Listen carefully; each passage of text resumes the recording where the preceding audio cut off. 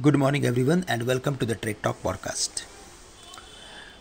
On the day of weekly expiry on Thursday, we saw a spectacular rally in the market.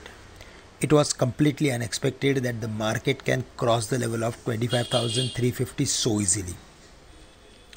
Even though there was spectacular gains in the US, we saw unchanged sort of activity in the morning, but in the second half, the market crossed all its important levels and almost all the indices participated in the up move, especially large cap companies. They did really well. Reliance, ITC, Lever, as well as metal companies and IT companies participated heavily in this up move. So while looking at the entire setup and the overall technical reversal activity, we are of the view that now the markets are ready to move towards 26,000 levels. However, all these levels like 25,500, 25,700 going to act as major resistance in between, and ideal strategy should be to look for reducing position if we see markets are hitting these levels. Yes, if there is any correction, then certainly we should look for adding positions close to 25,300, 25,200, because that was acting as major resistance for the market when the markets were below or around 25,000 levels.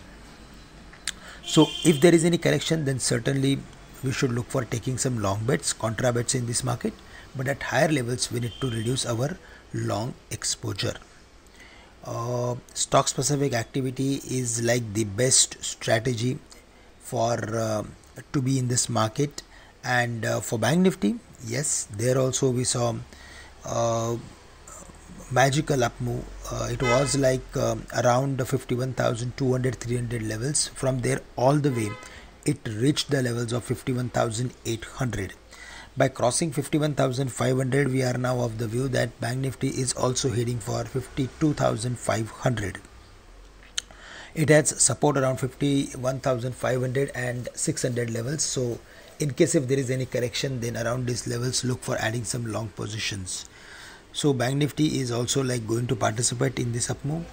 For metal companies, there also the activity was much stronger, and whenever we see such type of specific news flow on the rate cut side that US may cut the rate aggressively, then in that case most of the time we see commodities do really well.